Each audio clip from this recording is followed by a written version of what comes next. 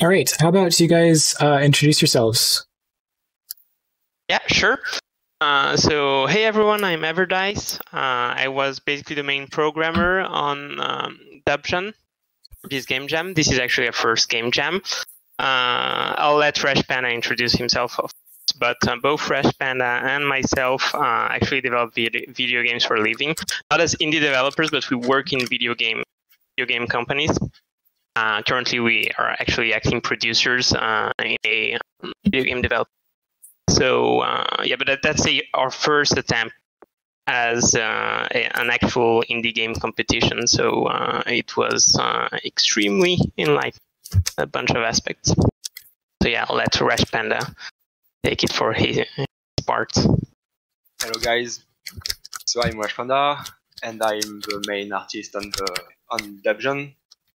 I also did a good part, like half of the levels, so sorry for level 4 and 8 for the one who gets stuck on this one. And in professional life, I'm the associate producer of Everdice. So you can manage me every day. It's not easy.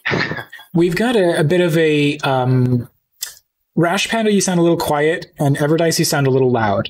So, okay, yeah, is that better? Still a little loud. If you can turn the gain on mic in my mouth. Okay, I think I'm trying to get the mic a bit further. Hey, that's sounding better. Okay, chat, please let us know, and if further adjustments are necessary, we'll make them. Okay, well, I'm going to refresh the page because I'd like to try to start from the beginning. This game is hard as heck. That's as far as I made when I played through. I guess it saved my... There we go. Back to the beginning. That's probably a bit more my speed. Why don't you guys tell me a bit about how you decided on what you were going to make for the jam? Sure. So, well, first of all, Rashpan and myself were physically together during the game jam, so we were basically in the same place, which helped a lot with coordination. So once the team dropped, we just started brainstorming. It was pretty interesting because we both had pretty different approaches. Basically, Rash Panda, who has a more artistic feel and approach in general, he was more thinking about actual things in real life or in fiction that could be or are usually out of control. Magic could be out of control. A zombie apocalypse is out of control. A berserker is out of control.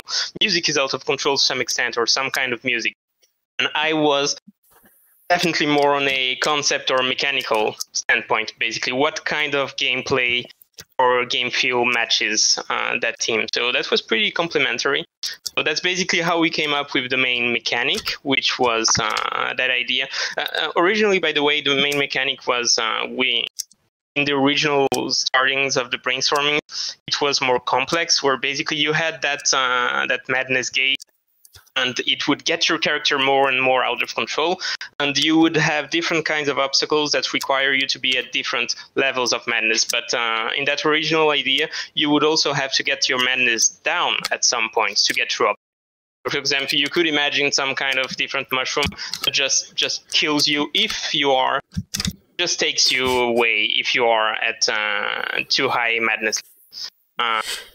So yeah, we started brainstorming around that, and then we simplified the idea as we went.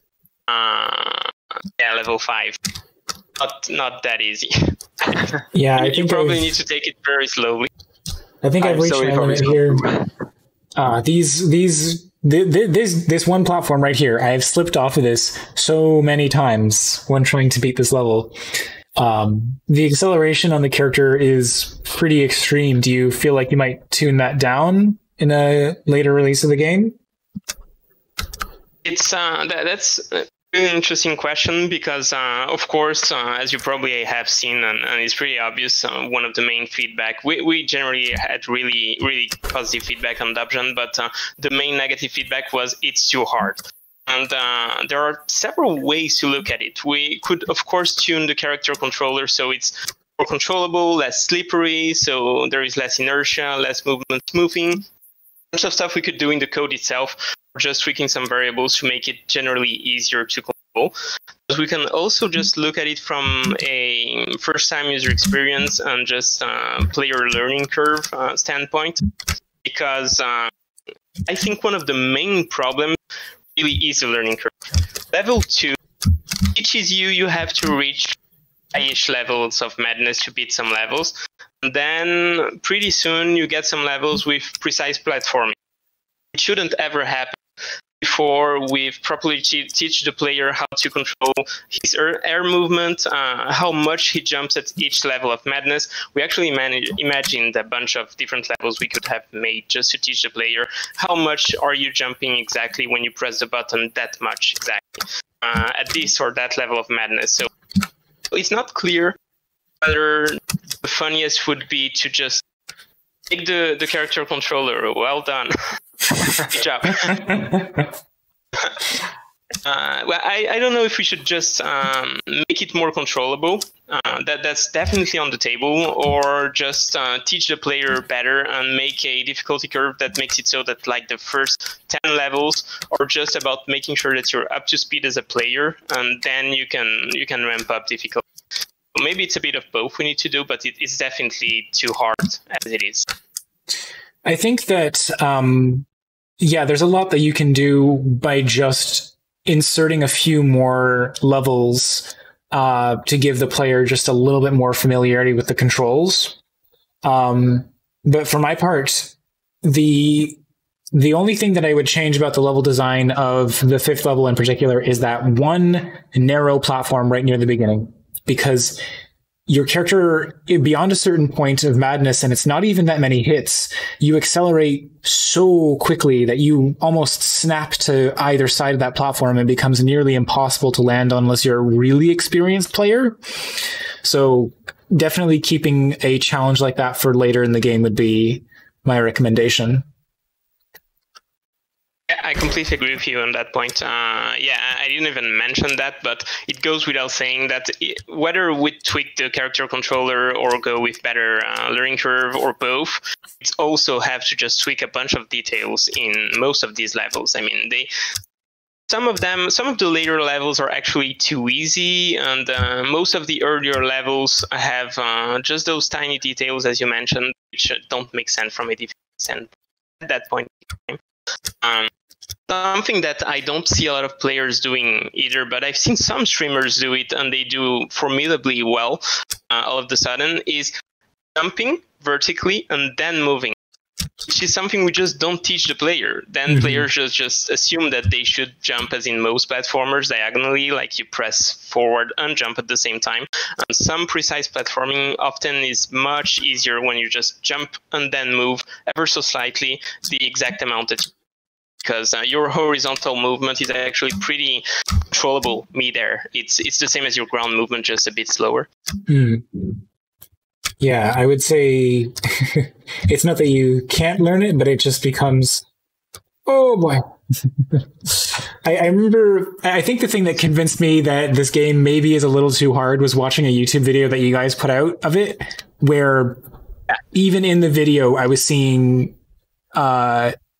I think there's a death, there's a restart at one point. It's a very difficult game. So as long as you guys are cool with the idea of making some adjustments to it, as everyone has to, right? With these game jam games, there's always a necessity to tune the difficulty of these things, because that's the hardest thing to get right, as has come up so many times during the stream today.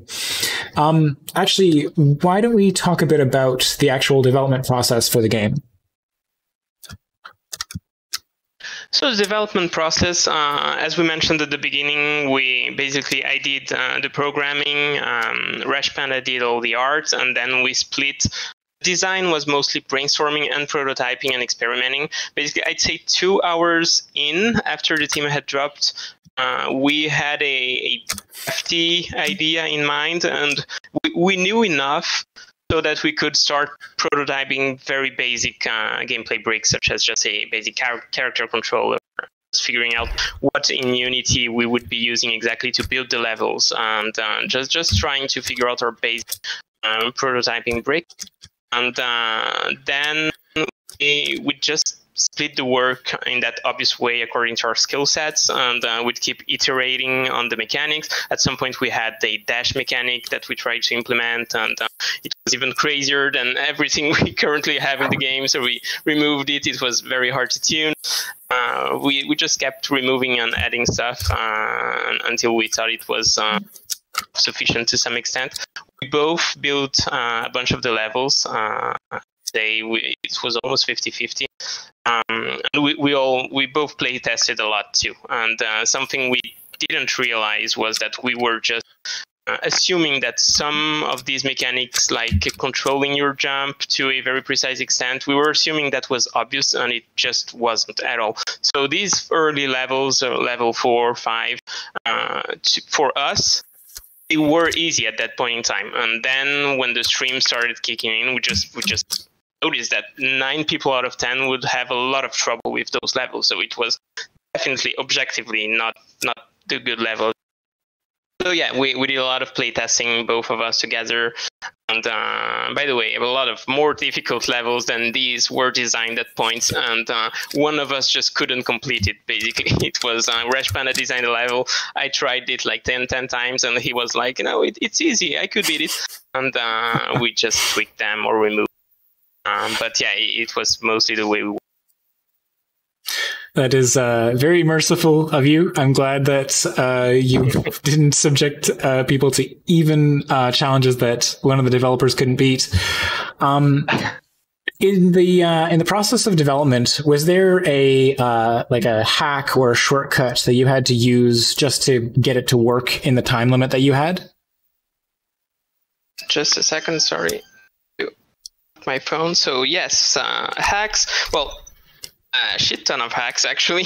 On the development side, not a lot of specific hacks. I'd say it's just a bunch of spaghetti code and hard-coded literals everywhere. And of course, at some point you have that script that had a very specific design or goal, like it's a level manager and it manages level transitions or whatever.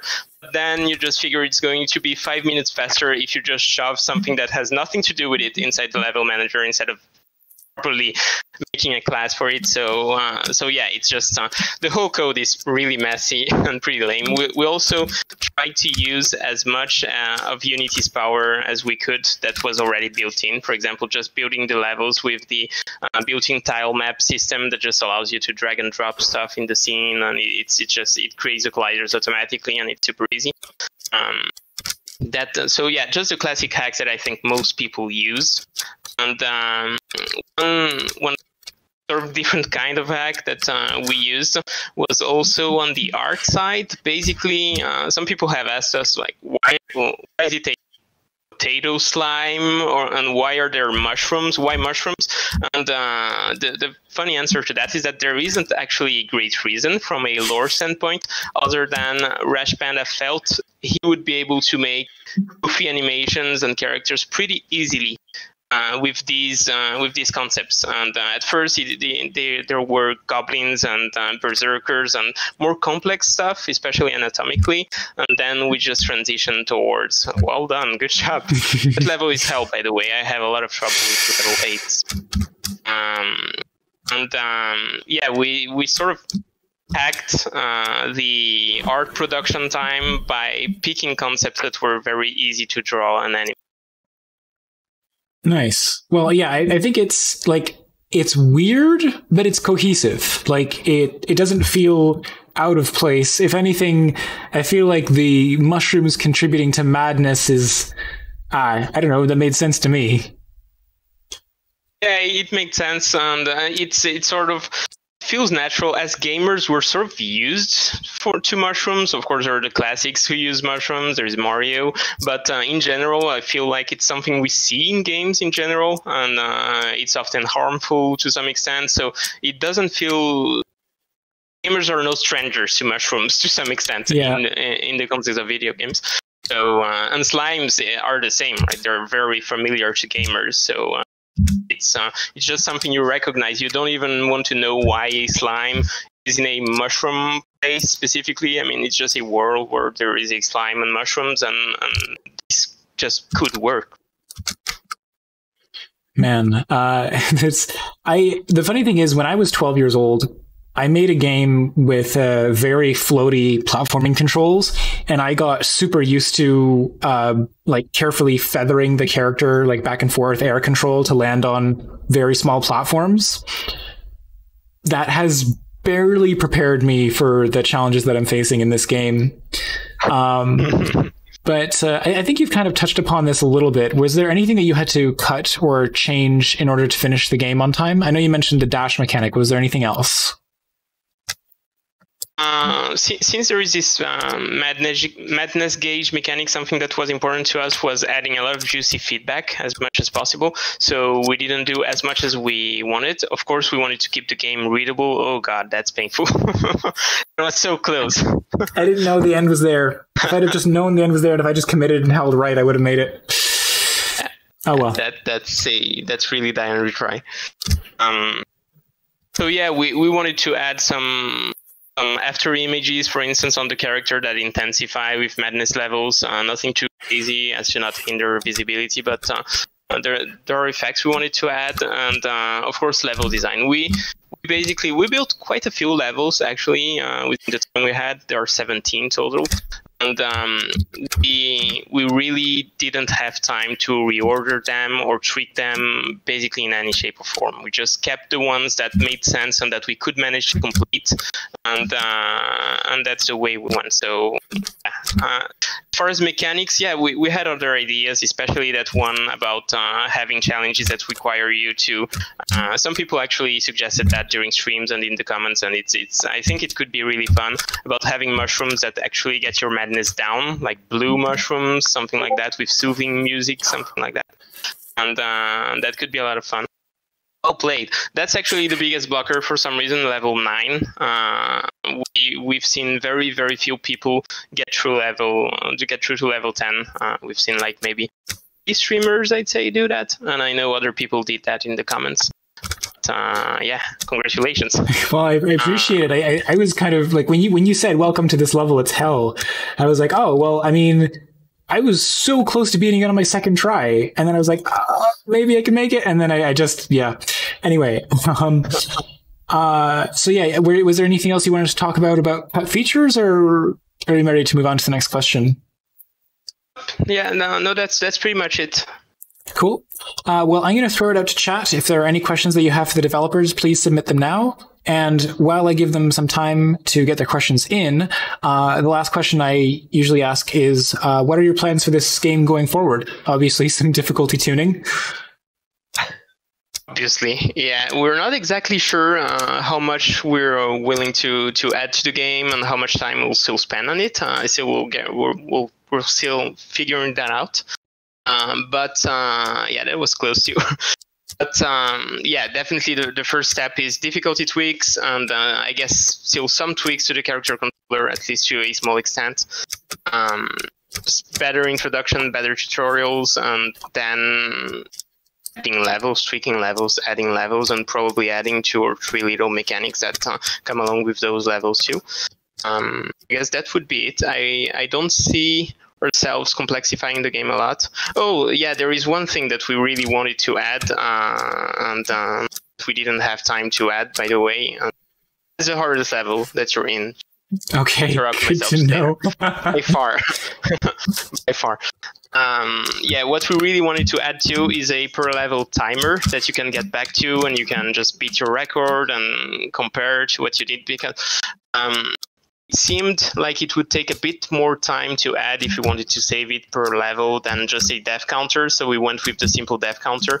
But what the game really needs is a timer, just so that because it's super speed runnable, and it's basically about speed to a large extent. So it would be interesting to see that you were able to beat level 12 in like 7 seconds.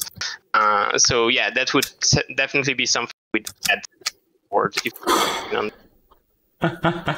Well, if this is the hardest level, I'm not sure I'm going to be able to beat it on stream. We do have a question in the chat here. What was the hardest thing that you felt you needed to get right? It's a great question. That is a great question. I think it really was gameplay. At no point in time it have been about making a game that's they put it. That's about its mood or its story. It really had to be about that game feel, and we really wanted to get that. That just we didn't get to do enough of that, but there are those screen shakes and color changes, and of course the speed changes, and the whole level gets faster. And we really wanted to get that feel of game is going crazy on you. And we really wanted that game feel. It was really about just the game feel and the gameplay and how well it would match that out of control feel. Not just the team itself that you can reason in your mind that, oh yeah, this makes sense with the out of control team. You had to feel out of control. That was the idea.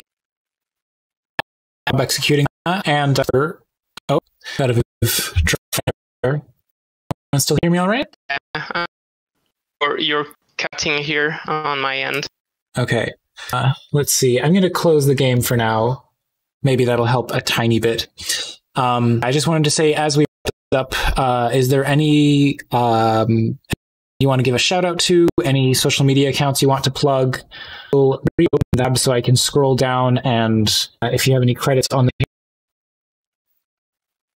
okay. Most of what you're saying, probably in our like kill and re time break here, but feel free to your Twitter account, out the game. It's 8 minutes. But delectual with safe. So for the rocky end to this, but thank you guys so much for coming on. Thank you. And by the way, Stroke is really nice. I really like the game, so congratulations on that. Well, thank you very much. I really appreciate it. All right. Have a good one. Thank you. Bye. Bye-bye.